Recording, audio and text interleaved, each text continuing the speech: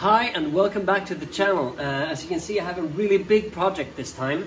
This is the Wightwood Abbey Church from Infinite Dimension Games.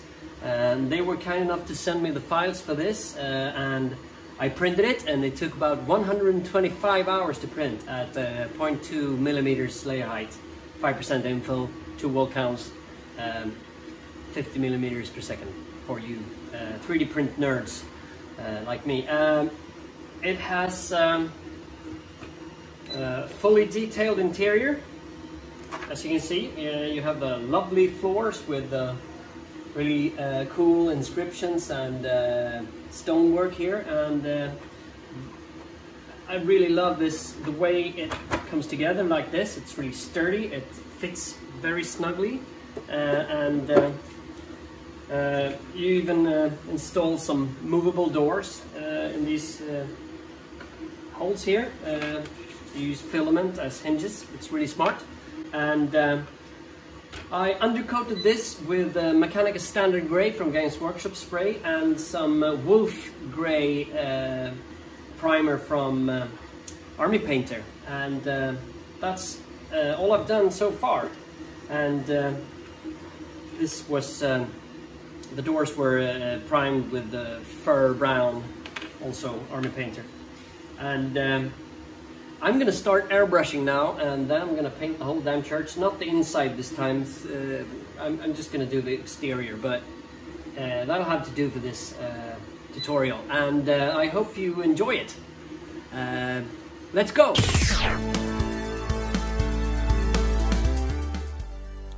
For painting large terrain pieces, airbrushing is certainly the way to go, in my opinion. I almost always put down a base coat with the primer sprays as good as I can, and then touch up any mistakes with airbrush, and then it's really good for shading and highlighting before you go to the dry brushing stage, and especially on large pieces where you want to have kind of a difference in textures and shapes and volumes. You gotta exaggerate these things, in my opinion, compared to if you see a church in real life. But I went over this with the first step with some dark gray Vallejo Air paint, and just painted all the places where grime would collect and where you would naturally have some shadows. And if you go outside and you have an old church in your town, you can see that there's going to be a lot of oxidation, or what do you call it, weathering, natural weathering from just time, where you get some grime and dirt collecting in all these corners. And the first step is to create this natural shade and dirt layer here. So just as carefully as you can, just go over all these places where you think that this shade would look natural. And on the roofs I did the same thing, but with a dark gray blue paint that is kind of similar to the primer that I used for the roofs, and it also brings the gray and the blue parts a little bit together, because the shades kind of go into each other. And I kind of just go over it with bigger moves from further away. I just try to hit the parts as neatly as I can first, and then I go out with the airbrush a little bit and try to hit stuff from further away to create a nice gradient on the shade, because if you're close enough you're gonna get a kind of a harsh sharp edge there. So do it in layers, and I think that's the way to go if you want to have nice gradients, is to first hit the absolute darkest point and then go outwards with the airbrush to get a smooth look here. And you can always correct your mistakes with airbrush. It's pretty easy to go back with a base color and just paint over if you didn't get it the way you wanted. For the highlighting I use actually the gray primer from Vallejo Air. It's a really nice, almost white color, but it's a bit off-white, almost gray, and that's a very nice highlight color to just kind of add uniform highlight to everything. Especially if I'm painting red and stuff like that, I won't use this color, but since this is gray and blue-gray, the same highlight color can be used for everything, just to bring it together and to create some kind of uniform light source. You have the same light source on all of the church, it's the sun, so I want the same kind of highlight color for everything. And with the airbrush you get so much transparency from the layers below that you can get away with this. And a lot of people might start dry brushing on the highlights directly, but I find you get a much smoother and better result if you start to do the highlights with the airbrush first, and then do the sharp edge highlights with the dry brush. So here you just do the inverted thing you did with the shading. Just hit the high points and just try to blend the shadows and the midtones together with this. So you can ease up some of your darkest highlights if you want with this. Just hit it up from far away and you can kind of lighten the whole area you're painting. So this is kind of a process. You have to just look at it and turn it and paint a little bit and then turn it again until you're satisfied. There's no recipe for it, but when you're done you kind of know. And then it's just a big dry brush with pure white acrylic craft paint that I always use, the Liquitex paints that are really good and have good coverage and nice texture for dry brushing.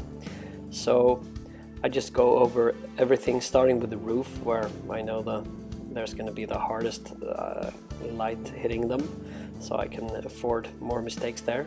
So just get most of the paint on the brush and just dry brush. And this is the same theory as with airbrushing. You can just start somewhere and go just a little bit at a time and just turn it and just check for uniformity, and don't go overboard with one area directly. Just kind of start little by little and then add more dry brushing as you go, and kind of just take it easy and do it in steps instead of just going heavily in one layer. And I usually put the model together after doing parts, and then I dry brush everything to get a uniform feel here. So I just go over everything once again with the white until I'm happy with it. And this is how it looks at this stage. And now it's time to detail it. And I took out some Citadel shades and used the Seraphim Sepia, the Athonian Camo shade, Agrax Earth shade, and Reichland Flesh shade, I think. And I just pick out different bricks here one by one with these shades and create some kind of difference in the stonework. Like they used different kinds of materials that they found, and I find this to bring a lot of interest into the model, a lot of texture, and it looks so much better. It's nothing I invented. This is a classic Games Workshop painting style that they used, and I really like it. And it's quite easy. It just takes some patience to pick out the stones, but I mean, the washes just work straight out of the pot. You don't have to dilute them, just don't paint too much on it. And here I just took the lowest parts of the stone here and I painted all of that in Seraphim Sepia to make it look like they used some kind of different, heavier stone for the base of the church. I've seen that in a lot of churches in Sweden, that they have like a different material on the base and then other stonework higher up. And you just do this until you're happy and add a lot of colors. And this is how the church looks after this stage. And I painted all the metal parts here with Black Templar contrast paint. It's kind of an easy way to paint metal on this. This is an old church, and if you go around checking out old churches, the metal parts aren't metal colored. They're usually black, blackened iron. So I paint them with this, and it's an easy paint to just correct mistakes with, and it gives semi good coverage, which is good because you want some highlights. And when that's done, I just give it a quick dry brush with white again, just to make these parts a little bit more uniform with the rest of the church, and dry brush I did before. So I think this brings everything together nicely in the end. The final step here is to apply the Army Painter Quick Shade, which I almost always do to all terrain pieces. It creates kind of a varnish surface and a nice shading to everything. So you get some nice stone detail, and the tiles on the roof here gets separated nicely, and it protects it when playing also. So it's a really good product. I dilute it, as I said earlier, with some white spirits to make it last longer, because it might be a little bit too harsh if it's put on straight from the pot. Not for miniatures, but for terrain pieces, it needs to be diluted, in my opinion. And after this is done, it dries kind of gloss, and I just give it a good coat of some varnish. I use mordheim varnish from Games Workshop. It's a satin finish, which is kind of nice. It's not too matte and not too glossy, so it's a good mid finish for a model, I think. And I dry brushed the doors with some brown craft paint, and when I was satisfied with that, I went over with a kind of a really beige, I think it's very light umber paint, and I just do that until I'm happy with the wood grain, and I give it a wash after that with some Agrax Earth shade, Games Workshop shade here.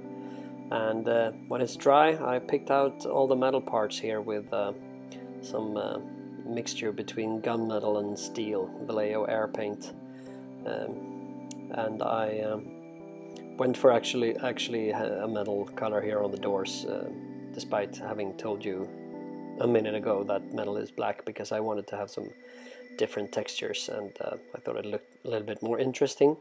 So I when that was dry, I just washed it with some watered down Black Templar contrast paint, which is a really nice wash for metal paint. I think it's a bit heavier than Nuln Oil, but it looks good for really old metal. And when that was dry, the church was actually finished, and I put the doors in, and this is how it looks when it's finished. Hope you like it. I sure do. It's a really nice centerpiece model, and it's a great gaming piece, so get it if you can.